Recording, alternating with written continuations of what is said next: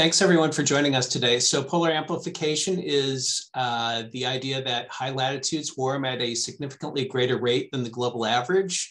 That's been studied with observations and in models, but its causes and consequences are not completely understood. So there has been this polar amplification model intercomparison study. It was an endorsed MIP of CMIP6, and we previously had a meeting before CMIP6 began as an introduction to PAMIP. And so we thought it would be a good idea to have a second meeting to go over recent results. And in this meeting, we wanted to focus a little bit more on the responses to potential responses to polar amplification, and also the physical mechanisms. So our first speaker today is Dr. Hailong Wang.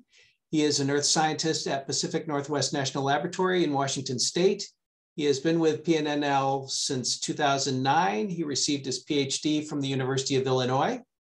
And his talk is on increasing large wildfires over the Western United States linked to diminishing sea ice in the Arctic. All right.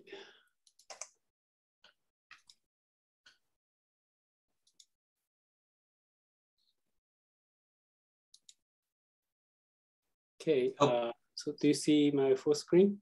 I do, it looks good, and we can hear you.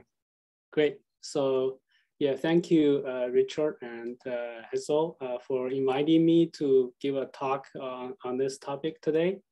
So before I talk, first of all, I'd like to thank collaborators on this work, especially Yufei.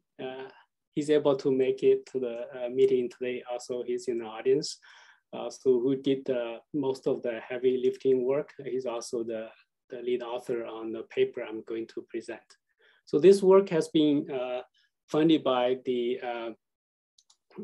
US DOE Regional and Global Model Analysis Program area as part of our HiLAT science focus area.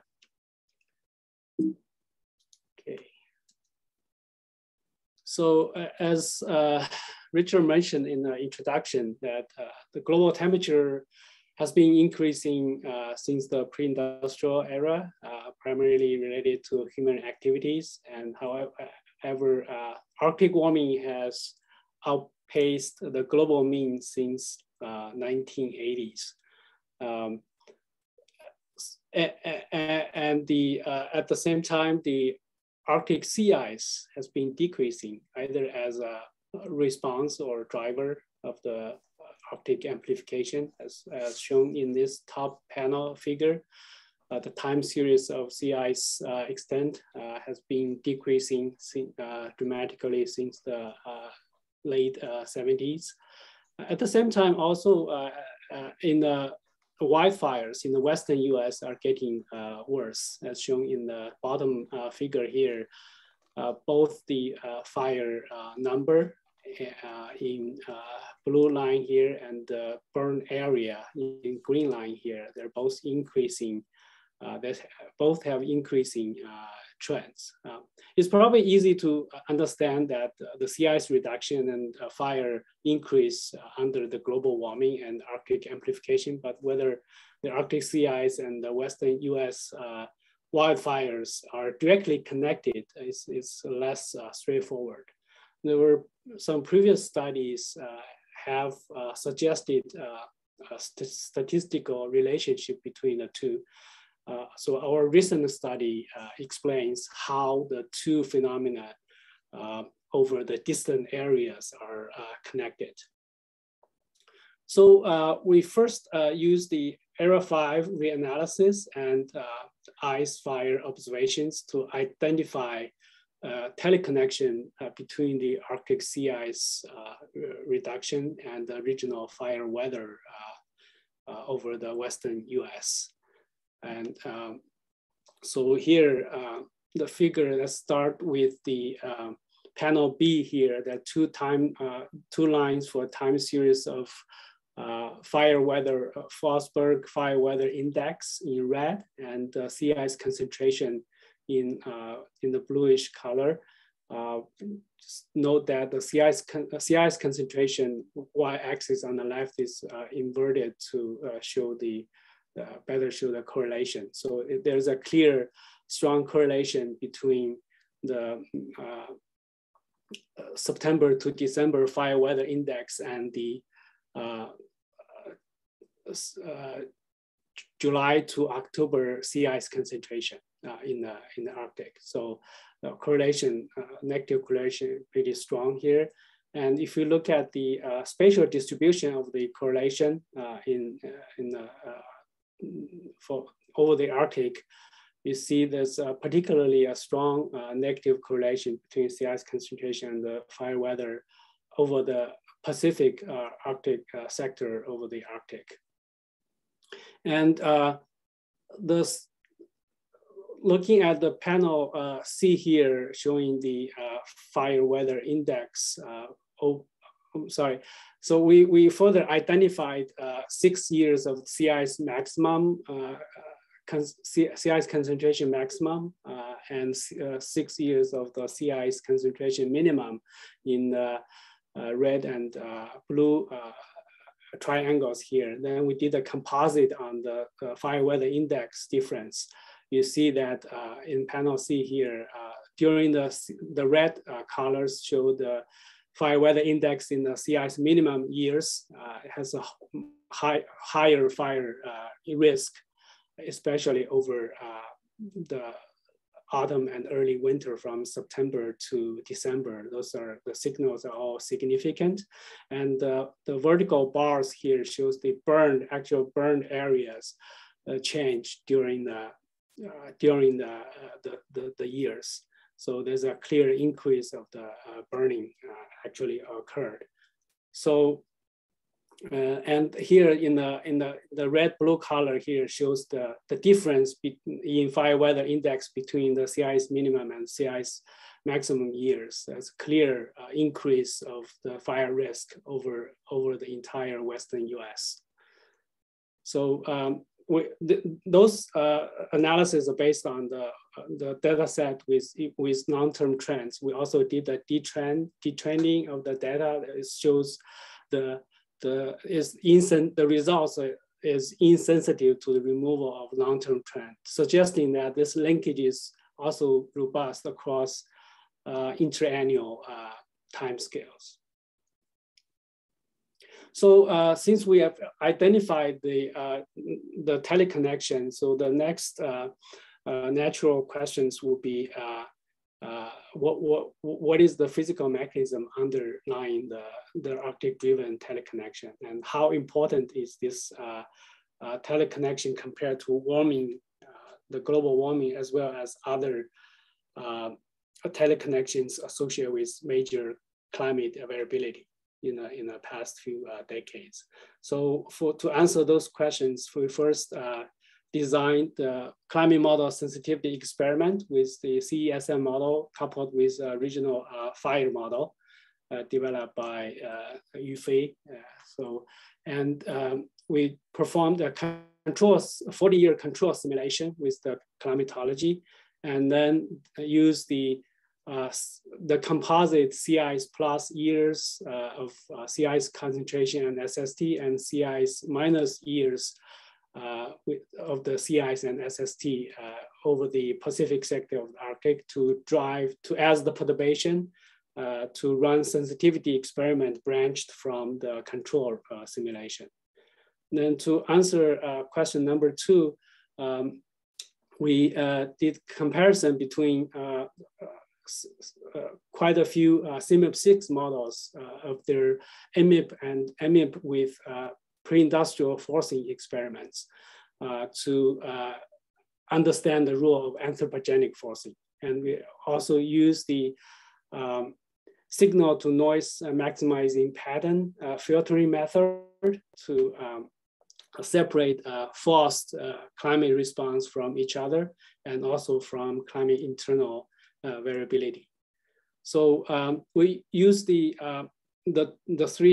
two sensitivity experiments to understand the physical mechanism. So in panel A here, showing that over the Arctic, the sea ice perturbation is prescribed to the experiment is pretty straightforward. There's a big difference in sea ice concentration, and we also see in the contour lines, solid lines means the positive anomaly in the 500 hectopascal geopotential height, and a negative anomaly over the Alaska and Arctic that region.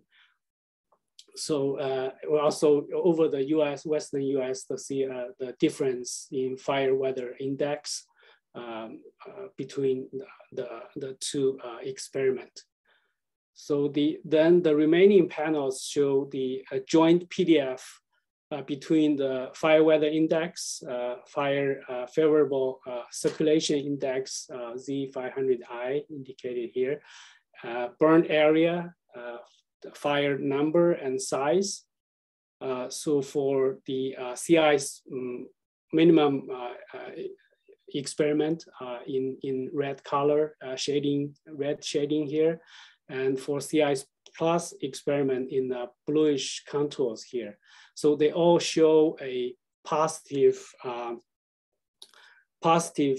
shift in sea ice minus experiment. And you can see that there's a substantial fire increase over the Western US in terms of burn area, number of fires, fire size as a response to the Arctic sea ice loss. And the positive shift indicated here. And those, the fire weather condition change can be attributed to the anomalous high pressure system over the Western US, reduced precipitation, and increased surface temperature, and also enhanced vapor pressure deficit. So we further look at the changes in atmospheric dynamics and the thermodynamics to understand the physical processes that contribute to the sea ice driven teleconnection in Era 5 after the detrending and the CESM experiment we performed. So first of all, we see that there's a consistent response in all the three data sets, suggesting that there's a robust dynamical link on the different timescales in both reanalysis and model results. So if you further look at the first column corresponding to zonal mean temperature, you see there's a strong warming over the Arctic with increased meridional temperature gradient around 60 and a decreased gradient around 80. And there's a poleward shift showing in the zonal mean, the zonal mean wind speed. You can see that as a characterization of the jet stream. So there's a clear shift among all three data sets. And then look at the third column here showing the precipitation change and wind. You can see there's a decreased precipitation over the Western US here, but increase over Alaska and Canada. And then the last column showing the surface temperature and the relative humidity, you see there's a hotter and drier surface weather over the Western US along with the anomalous high pressure system I mentioned before. So we also looked at the CMIP6 model experiment to see how important the teleconnection is in the past 4 decades also. The top row here is for the AMIP experiment. The middle row is the AMIP experiments with pre-industrial forcing. And the bottom is the difference between the two. So there's a similar responses in the AMIP and AMIP with PI forcing experiment, suggesting that the dominant rule for the teleconnection is from ocean, like SST and sea ice conditions. And there's the difference between the two simulations showing that there's the opposite, there's the opposite climate effect of the anthropogenic and other natural forces included in PAMIP simulations. So then the question is, how can we separate the sea ice driven effect versus the SST change? So we apply the signal SMP pattern recognition method I mentioned before to the PAMIP model experiment, trying to separate the forced responses in fire weather to climate variability from climate variability such as ENSO. So it's applied to multiple fields. The patterns showing here on the left panels showing is for the Arctic related patterns, and the right hand side showing the ENSO related patterns in the PAMIP experiment. They actually show very comparable and constructive responses in the surface weather conditions like surface air temperature, precipitation, and the circulation pattern indicated by the 500 hectopascal geopotential height anomaly. And so we further examined the robustness of the teleconnection across all the CMIP6 models that participated in the PAMIP experiment, as shown in the top panel. Here, there are consistent and robust correlations among Arctic sea ice concentration, the circulation pattern index, and fire weather condition across 12 out of the 15 models we used.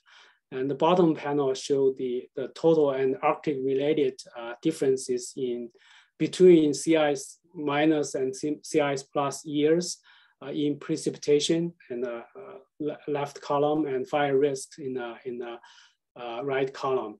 So the amplitude of the Arctic related fire weather change is of similar magnitude to other leading modes of the climate variability that considered included in the total response here. So to summarize, in this study, we show that the diminishing Arctic sea ice directly contribute to the worsening wildfire over Western United States. We first identify a teleconnection linking the two based on observational data, and then designed climate model experiments to understand the sequential physical processes triggered by the Arctic sea ice loss. The top panel, we use a schematic here, shows step-by-step how the teleconnection works. When summer sea ice is reduced, ocean can absorb and store more heat from the sunlight. Less sea ice converge, less sea ice coverage will also allow more heat to be released from ocean and atmosphere in the following autumn and winter season, which the anomalous heat will form rising air and strengthen the low pressure system, which will push the polar jet stream to tilt more to the south-north alignment, which facilitate the formation of the high pressure over the Western US. And then this high pressure and the less moisture transported to Western US will form the favorable weather. The little cartoon here, animation here further describe the process. Yeah. And with that, thank you for listening. And here's the reference of the paper we published. Thank you very much. Thanks very much. I should point out that Yufeizu was the first author on this, and he's actually on the call, but we asked you for the presentation, you showed us this one. I just wanted to clarify, Hailong, the fire res component. So it provides an estimation of occurrence and spread of wildfires, and there's a two-way coupling. Is that right? So in those sensitivity experiments, I believe we only turn on the impact of the. Are you talking about whether the fire emissions would further affect climate? It has the capability in the CSM res fire model, but I believe in this in those experiments we didn't turn on the. There's only one way. So I see. So you may clarify if you want. Correct me. Yeah, thank you for the question. Yeah, so Hailong, you are right. We only considered the one-way impact of the CIS change on the regional fair weather and the burn area responses. But in our previous study published in 2020, we examined the fire feedbacks to the climate system, and we found that this feedback impact is secondary, or in terms of the magnitude. Okay, thank you. Okay, are there any other quick questions before we, Jack Dibb, you have your hand raised. Yeah, I was just curious. I was trying to look at some of the different maps, but it looked like the increased fire risk or fire weather or whatever was not really impacting the extreme northwestern US and like British Columbia. And I wonder if that makes sense, because it seems like they're having ever increasing catastrophic fires exactly there. And all of this seems like it's less intense from your modeling than what I was going to ask about Alaska as well, but yeah.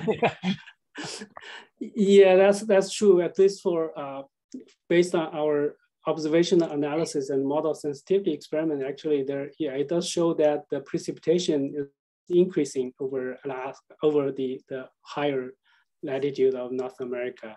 So the increasing trend of fire over those regions are probably more due to other mechanisms, I would say. Okay, we'll have time for additional discussion on this presentation towards the end here, but let's move on to our next speaker. Our next speaker is Dr. Lantao Sun. He is a research scientist at Colorado State University Department of Atmospheric Science in Fort Collins. He is also a graduate from the University of Illinois, so we have two alum on presenting today. And his talk is on uncertainty in the winter tropospheric response of Arctic sea ice loss, the role of stratospheric polar vortex internal variability. Thank you. Can you hear me? Yes, yes, okay, I can. Perfect. And if you could put your slides into presenter mode, there we go. Yeah. Okay, perfect. Yeah. Yeah.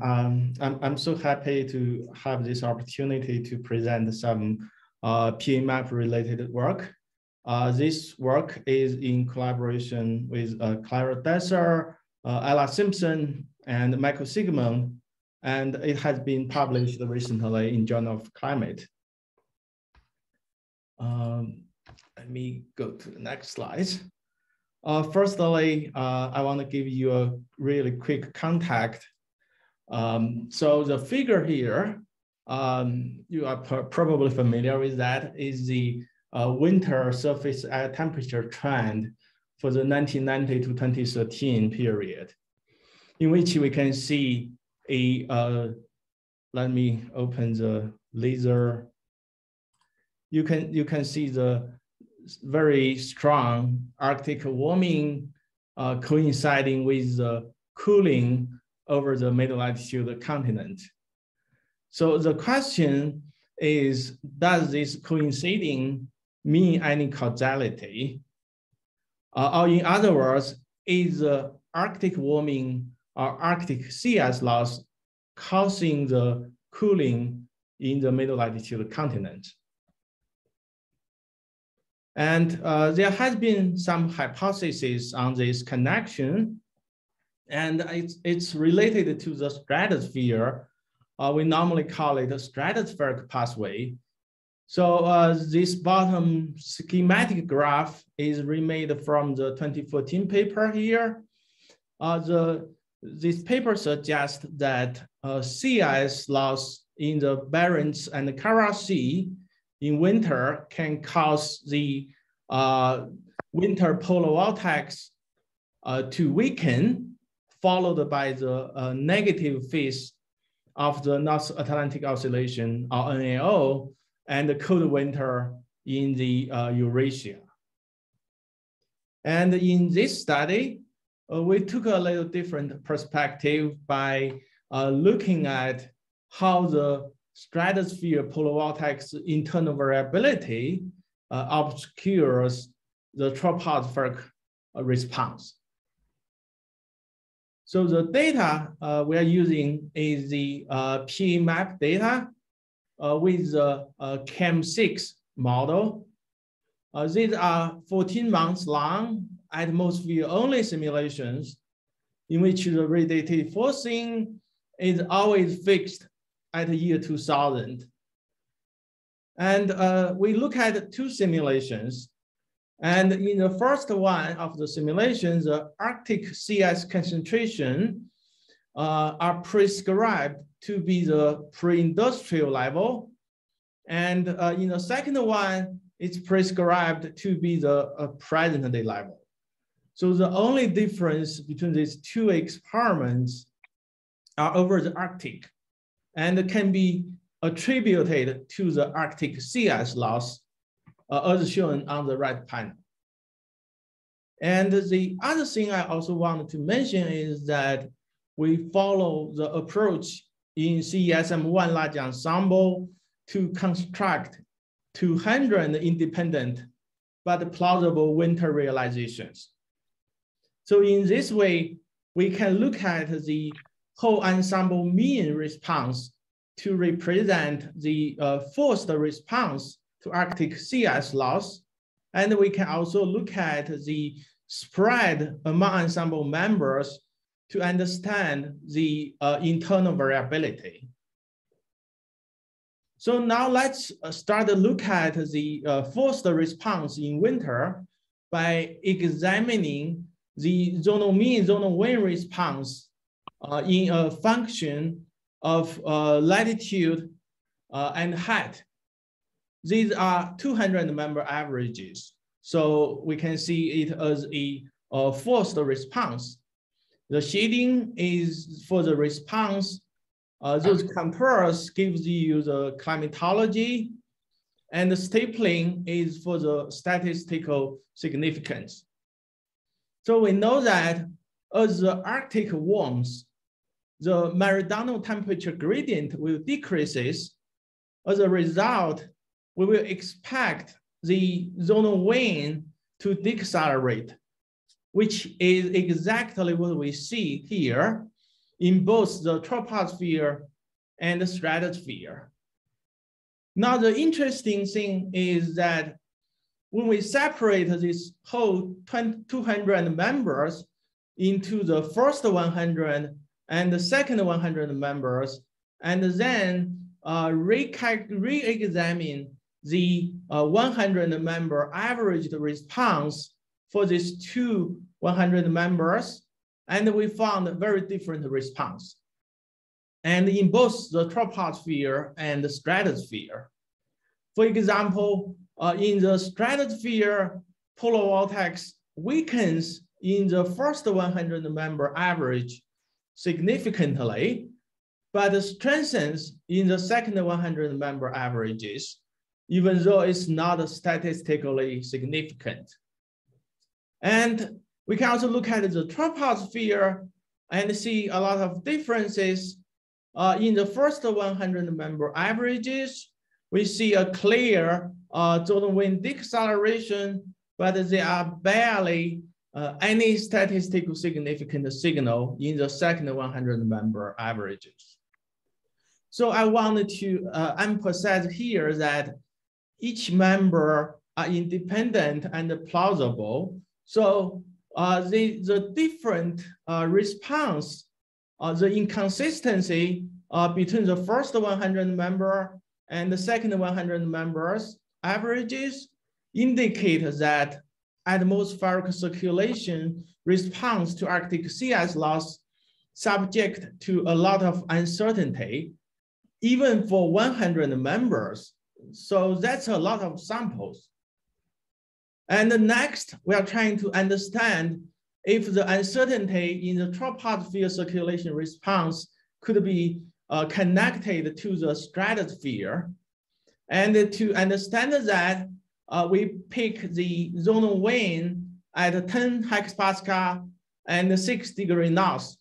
So this 6 degrees north 10 hectopascal zonal wind is normally used to represent the strength of the polar vortex.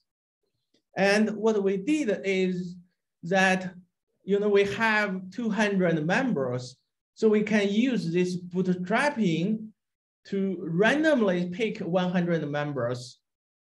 And we can do that for 1,000 times and get a PDF for the zonal wind response at 10 hectopascal and 6 degrees north to give us how the distribution to represent the stratosphere polar vortex internal variability as shown on the right panel. And we can see that it's approximately linear, approximately normal distributed.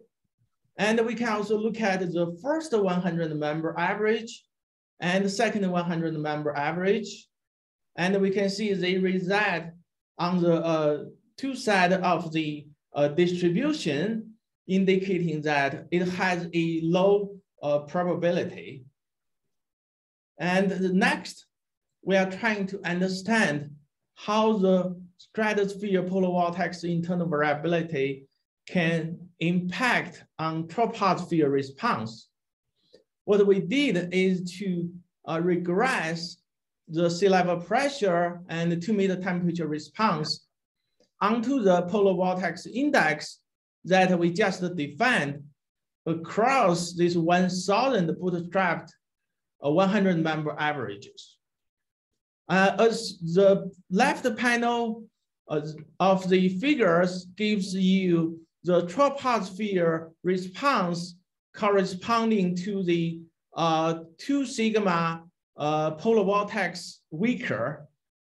And the middle panel gives you the tropospheric response corresponding to the polar vortex strengthening by 2 standard deviation. And the right panel gives you the difference. And the sea level pressure response is shown in contour with the red to be positive anomaly and blue is negative. And the shading is for temperature. We can see that when the polar vortex is in different states, the sea level pressure response is also very different. And their difference, which shown on the right panel, gives you a pretty nice feature of the negative phase of the North Atlantic Oscillation on northern annular mole. And the temperature pattern is just can be understood as the fingerprint of the circulation response pattern. And the more interesting thing is that we can compare with the first 100 member average and the second 100 member average for the sea level pressure and the surface and temperature response and their difference. We can see a lot of resemblance between the regression results and the inconsistency between the first and the second 100 member averages. So this suggests that the inconsistency between these two 100 member averages is largely coming from the stratosphere polar vortex internal variability. And so far, there are still two questions we haven't addressed. One is how well the model can capture the observed polar vortex internal variability. So to understand that, we have calculated the 95% marginal error or 2 standard deviation on a 50-year trend in sea level pressure and 2-meter temperature associated with the polar vortex internal variability. So we can do this estimate solely based on the reanalysis data. And we can also do that based on the model data. As we can see, these two are very similar to each other, exhibiting this familiar NAO pattern and its temperature fingerprint. So I want to mention that the sign here doesn't matter because it can be either positive or negative, but the magnitude doesn't matter, give you some idea of the uncertainty if you want to look at the 50-year trend for sea level pressure and 2-meter temperature. And the last question is, how large this is compared to the forced response. So we cannot get it from observations, but we do have it from the PAMIP experiments. As shown here is the sea level pressure and 2-meter temperature response to the Arctic sea ice loss. It turns out that the sea ice loss in the PAMIP experiments is very close to the 50-year sea ice loss in observations from 1971 to 2020. So this is the forced response to, roughly speaking, 50-year sea ice change. And we can compare this forced response to the internal variability, either in the model or in the reanalysis. Again, the contours is for sea level pressure and the shading is for temperature. Immediately, we can see that the forced sea level pressure response, the magnitude is much smaller than the internal variability, either in model or reanalysis. And similarly for the temperature over the middle latitude. So this suggests that it will be hard to isolate the atmosphere response to Arctic sea ice loss from stratosphere polar vortex internal variability because of the low signal to noise ratio. And this is the conclusions. I will just leave them here, and I'm happy to take any questions. Thank you. Thanks very much, Lantao. I just wanted to ask a couple of clarifying questions. So you said you indicate that you used CAM6. Yeah. So that's not the Wacom configuration then. Can you give just a quick difference on the stratospheric representation between CAM6 and the Wacom model? Yeah, that's a very good point. So CAM6 is, we call it a low top model. So which means it can not represent the full stratosphere. So for example, if we look at the sudden stratospheric warming, we will see the underestimation of the sudden warming frequency compared to the observation, while the Wacom will show a much better number. However, in this case, we do look at the polar vortex internal variability in CAM6 and its impact on the troposphere, which shows very similar to the reanalysis data, suggesting that it's still okay to use the CAM6 model to look at this, even though it's not perfect. Okay. And just again, to contrast with the first talk, which did use Wacom. So we had discussed this earlier that you had focused on the wintertime here, and these are variations in the wintertime polar vortex. Can you speculate on what the response to the sea ice changes would be either in the summertime or in the transitional seasons? That's a really good point. I look at the summer response previously. I mean, I didn't publish into papers, but I do examine a little bit. I didn't see much circulation response. This is not very surprising because, as we know, sea ice loss in the summer will not cause much heat into the atmosphere. So it's supposed to have a small effect on the atmosphere, including atmospheric circulation in summer. I haven't looked at what happened in the autumn, what Hailong has presented. I think it will be super interesting to look at the PAMIP data to see how does the circulation response look like, in particular, if we have that high over the United States.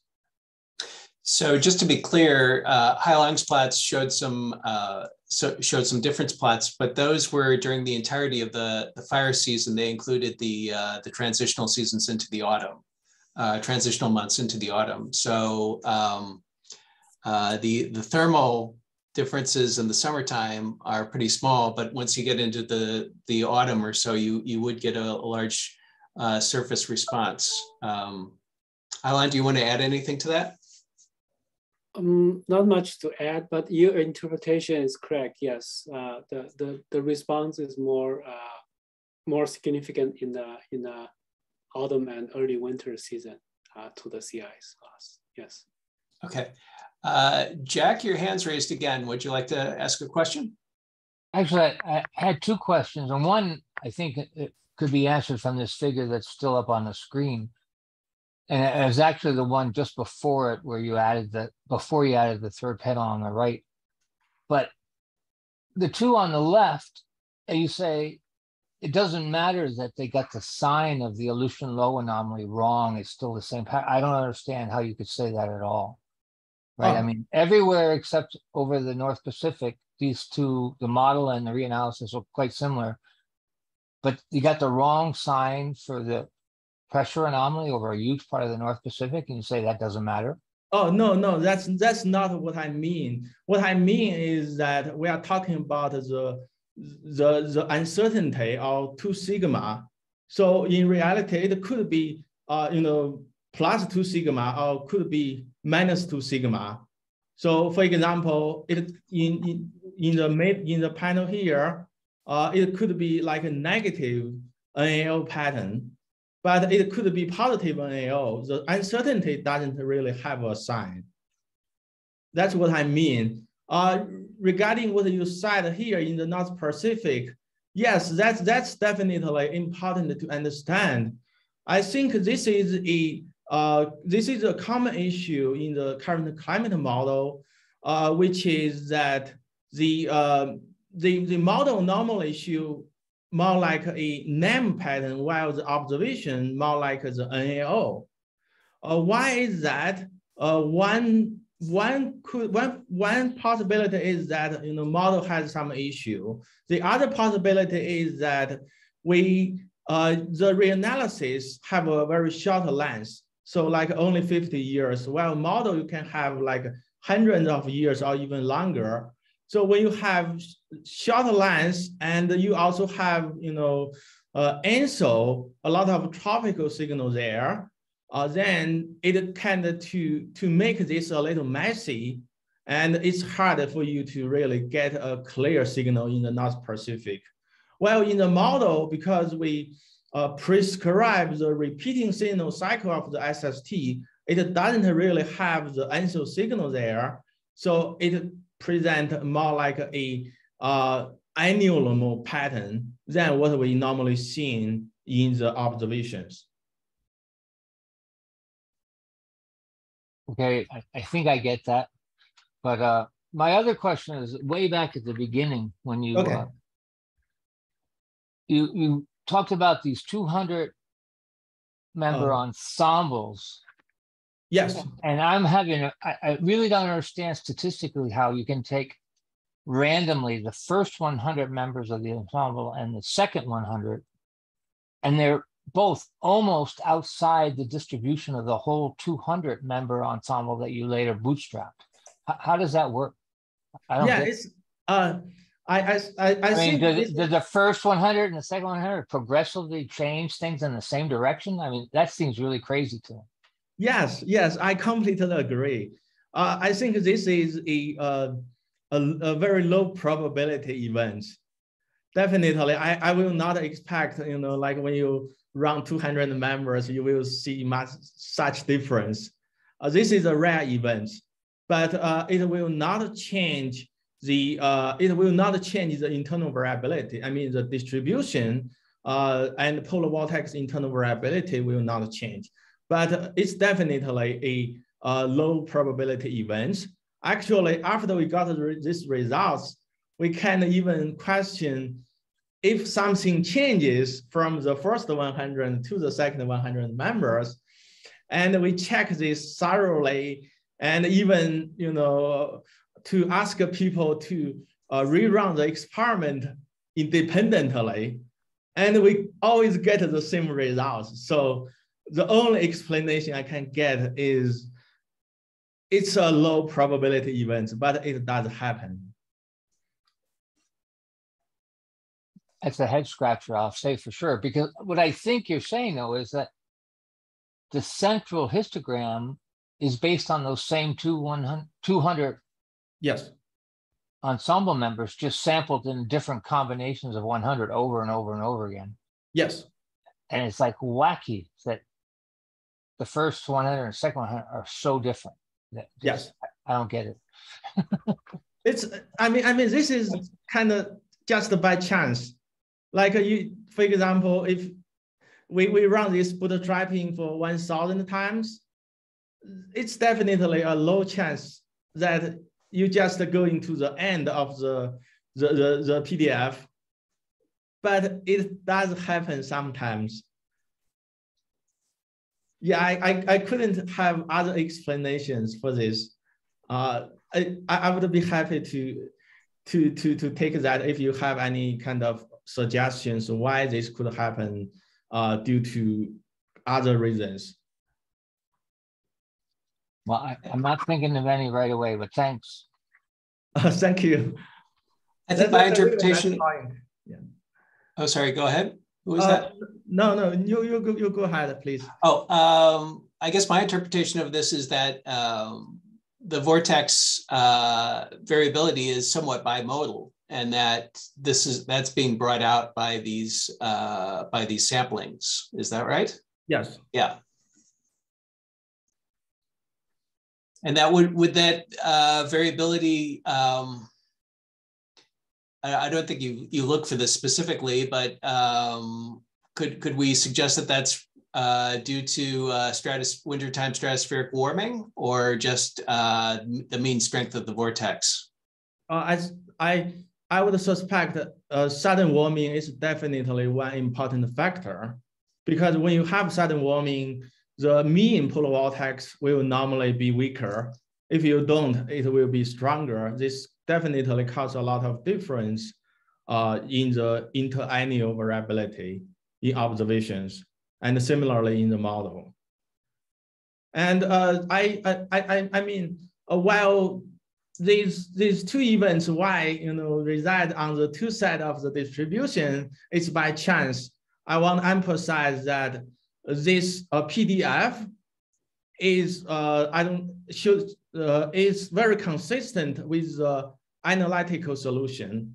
I mean, we can calculate that based on the interannual standard deviation, and we can get a distribution. This line, this curve is calculated analytically, and it's in good consistency with what we did with the bootstrapping.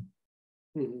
So just quickly, Lantao, do you think if you use a different model, 200 members, ensemble members, could you reproduce this? That's a good question. Actually, here I only show two experiments, which gives you like a one past the CS loss. But there are other CS experiments we have looked at. We actually look at 4 experiments. For the 2 experiments, they don't show much difference in the stratosphere polar vortex. For the other 2, we do see. So this is kind of like just a sampling issue. Sometimes you see, sometimes you don't. Mm-hmm. And I also wanted to add that similar thing also happens in other models, like ECMWF model. They also did the PAMIP experiments. They found some similar things, and their paper has been published last year in Journal of Climate as well. Very interesting. Thank you. Are there any other questions from anyone online?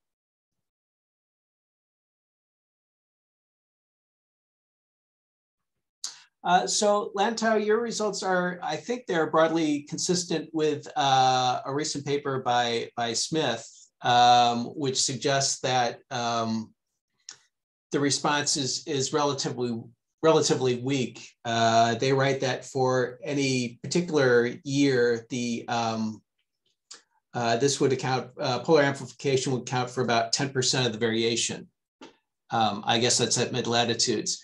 Are there any other modeling studies out there that suggest a stronger response at mid-latitudes, or has this become the consensus then? I can only speak for like some papers that I'm familiar with. I think Yannick Pins had a paper published last year using the vacuum to do some experiments. And I think he found a similar thing. And his paper is also talking about the internal variability more in general, showing the inconsistency between the first, second, and even third 100 members. That's one thing I think is similar to what we found. The other one I just mentioned is this ECMWF group. It's very interesting because their initial purpose is to examine the sensitivity to the horizontal resolution.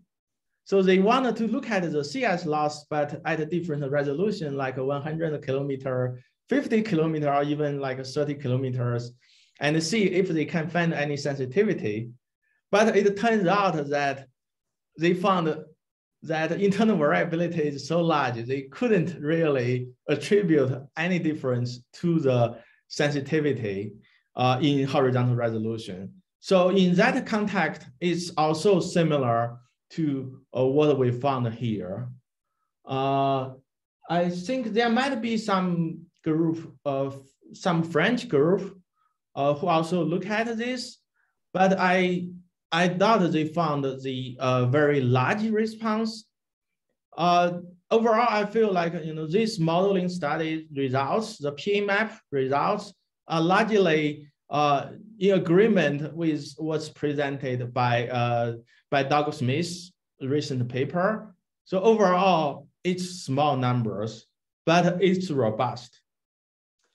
And do you think there'll be additional work on these transitional seasons, such as what Hailong and Yufei have presented? Yeah, I think that's very interesting. I'm very intrigued by Hailong's results. I really wanted to. Maybe I don't have to do that. I really think that some people should take a look at the PAMIP results, because there are a lot of data there for people to look at the autumn season circulation response. One thing I do notice is that in Hailong's experiment, the sea ice loss is prescribed in the Pacific region, right? Pacific sector of the Arctic. While here, most of the experiments that we see is like over the whole Arctic. I don't know how much that could make the difference. But PAMIP does have some experiment like Barents Kara Sea versus the Pacific sector. I cannot remember the details for sure, but that maybe provide some idea for the potential impact of regional CS loss effect. That's something I feel like worth looking at. The other thing is that so far most of the modeling studies are only use atmosphere only model without considering the coupling with the ocean. That's definitely could be one caveat of the current study. PAMIP does propose some coupled experiment, and maybe it will be good, for some people to really go into the coupled model and try to understand with ocean coupling, how does the circulation response might change. That's certainly can add some new aspect to the current study. I totally agree with that, but we've gone over time here. Hazel, is there any other bookkeeping we need to do? Nope, I think that's it. Just thanks again, everyone, for joining. Thank you so much for the presentations today. No, nothing else from me. Thanks so much to the speakers, and thanks for everyone who dialed in. Next month, the modeling team will have presentations on ocean reanalyses. And I think that's it. Thanks again, everyone.